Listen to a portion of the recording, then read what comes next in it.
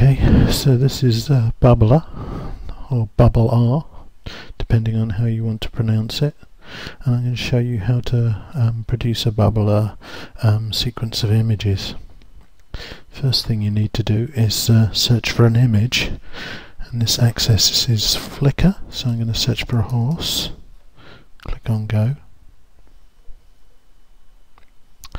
Okay, and get a choice of pictures of horses. I'll click on that one,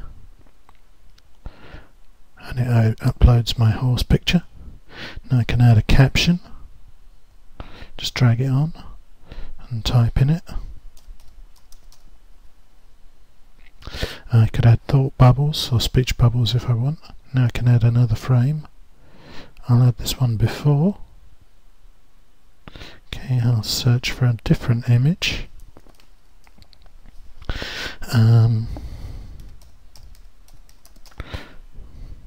Okay, searching for a tortoise now. Okay, there's my different images that I can choose from. If I don't like those, I can click here and get another selection to choose from.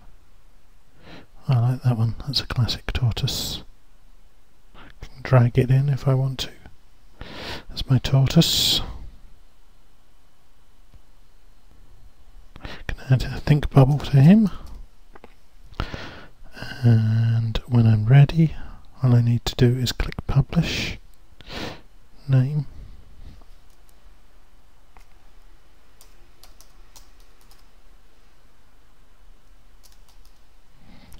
Click done.